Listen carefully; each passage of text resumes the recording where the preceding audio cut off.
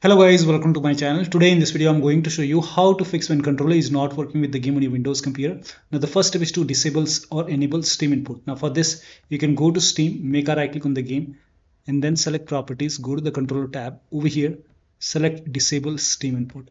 Now this has worked for many players, so it might work for you. If that does not work, you can even try enable Steam input and then check. But for many users, disabling Steam input has worked, so try this and then check. And then you have to relaunch the game. If that does not work, you can connect your controller using the USB cable to the computer and then launch the game. Now the next step is to select controller in gameplay settings. So launch the game first. Now once you launch the game, you can go to options. Now once you go to options, now go to game settings. So over here you can see gameplay.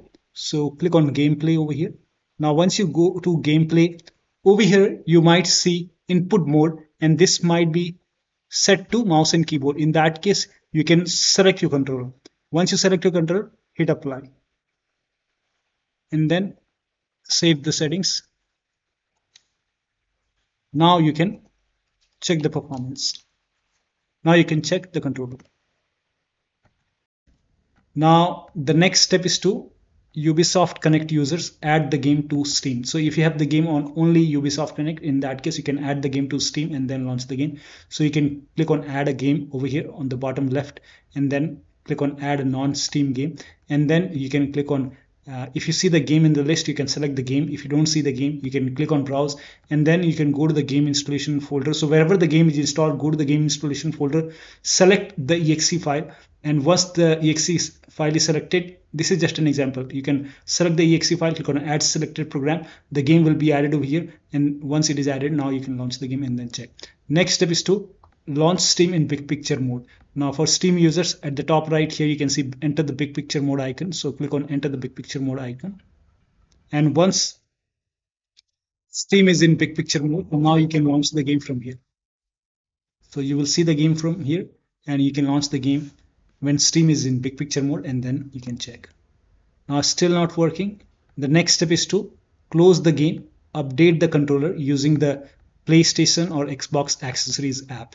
So if you have Xbox controller, in that case you can open Microsoft Store and then you can just search Xbox accessories app. Just type in Xbox accessories and then go to Xbox accessories, install it. In my case it is already installed.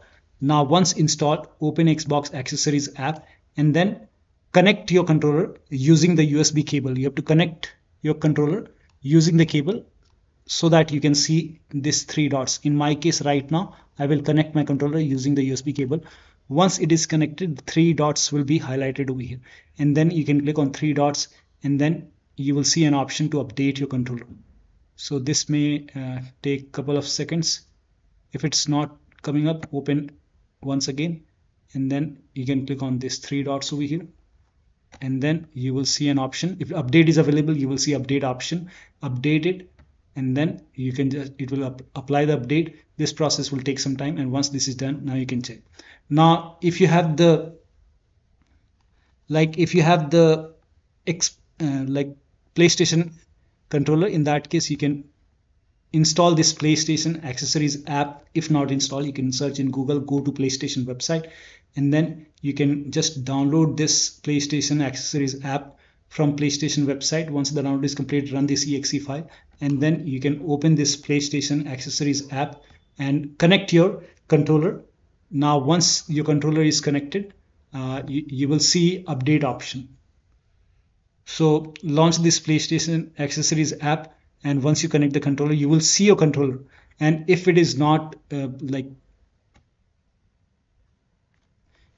it is not up to date, you will see update option, and once updated, in my case it's installing these things. Once it is open, you will see your controller, hit update and then check.